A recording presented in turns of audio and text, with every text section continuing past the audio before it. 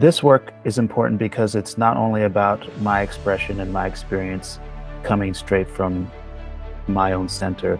I'm thinking about the public that participates in that space and how that space is used and utilized.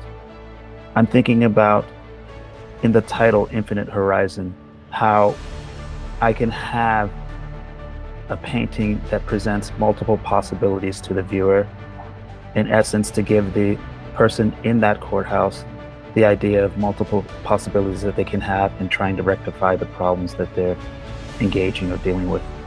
So for me, the importance is beyond what I may think, but in fact, the importance centers and surrounds those people who are engaging in all the daily business they have in the building.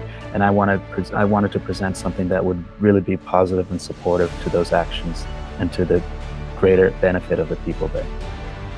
The Art and Architecture program is a long-standing program with a great history behind it.